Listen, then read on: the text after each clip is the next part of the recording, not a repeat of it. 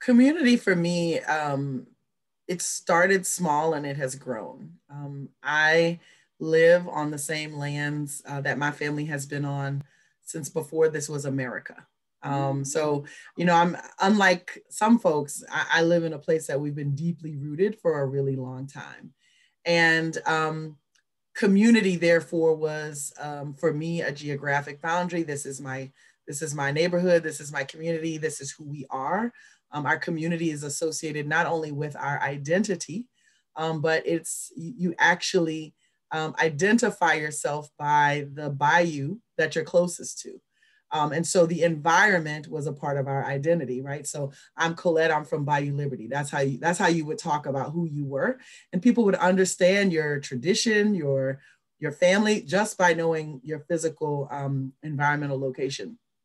Um, what I have come to understand more broadly is, especially in Katrina, community for me was clear that I live right on the border of Louisiana and Mississippi, and it was clear that Mississippi was part of our community. Just because there's a state line doesn't mean that they're not our neighbors right there. And these are folks I grew up with. You drive across, you drive 10 miles and you're in Mississippi. It's the same people. So I understood my community to be this broader Gulf South region, but folks who shared the same traditions and culture as me. So Black folks, Native folks across 3 states.